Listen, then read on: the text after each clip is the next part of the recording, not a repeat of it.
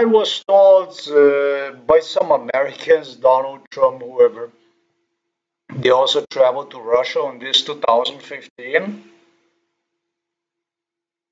You know the way they treated me? This is part number two. It's going to be very short. They said to me,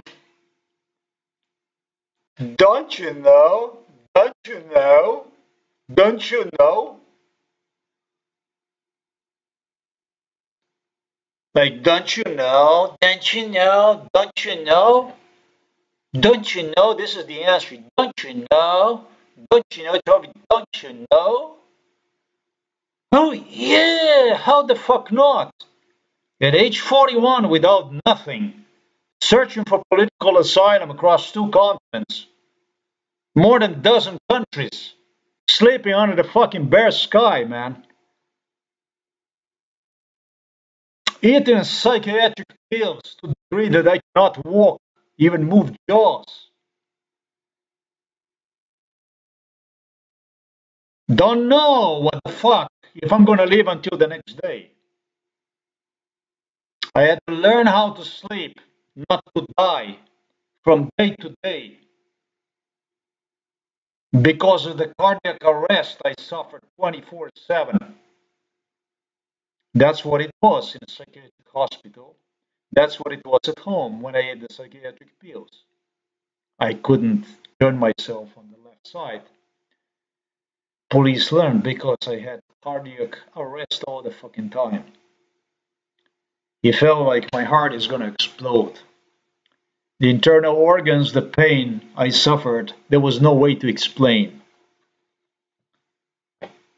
It was so bad I told my mom to get me to tie me to the bed so that I would not go completely insane from delirium, suffered delirium from the pain, from the suffering. Don't you know? Don't you know? Don't you know? Don't you know? Don't you know? Don't you know? Don't you know? Don't you know? This is worse than a horror movie, isn't it? But the horror movie is no fucking horror in my world. The world I was in. The horror movie is a fucking comedy to me. Voices talking in your head. Who and how many? When I think about this stuff and I recall the shit that went on. Many, great many. Don't you know? Don't you know? Don't you know? Because you got to worry about some fucking bones in Russia. They matter. They matter, not you. You don't fucking matter.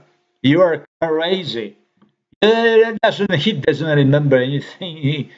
Fuck him, he's crazy. He doesn't know what he remembers. He doesn't remember anything. Don't you know? Don't you know? This is what it was like. 48 years in my life. I was treated like an imbecile, like an animal. And this is an issue that should matter. This is how I should prove my intelligent quotient to the British royals, so that I would not be deemed insane. They all deemed me I'm insane. All the British royals rated me as insane.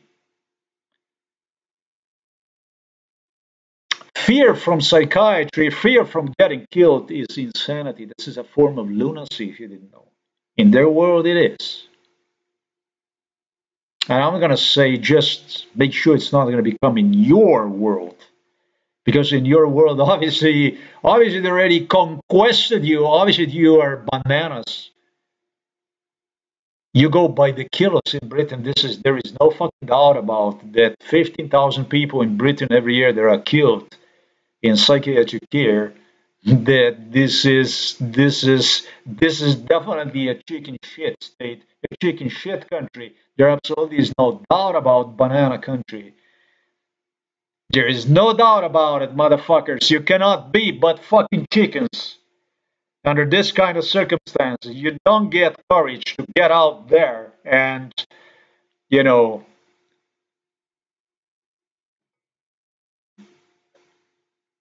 make the country worthy of your existence in there. Make yourself worthy of being alive, motherfuckers. You don't.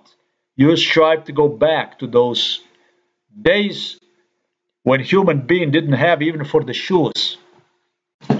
You strive to live under the bridges, homeless, and fuck other people, infest the whole world with poverty.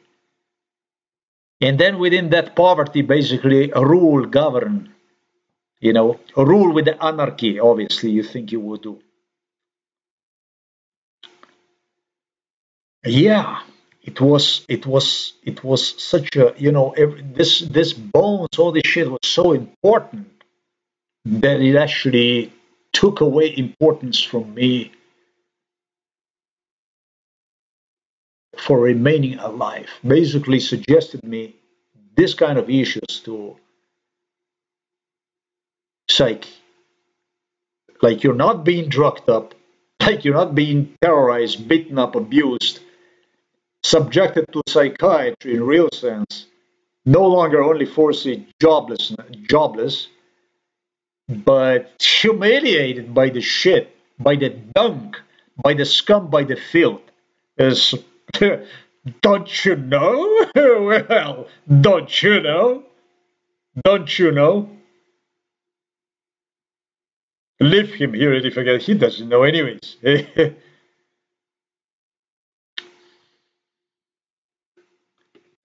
Greater than Great Britain is a constitutional monarchy. Lucky you.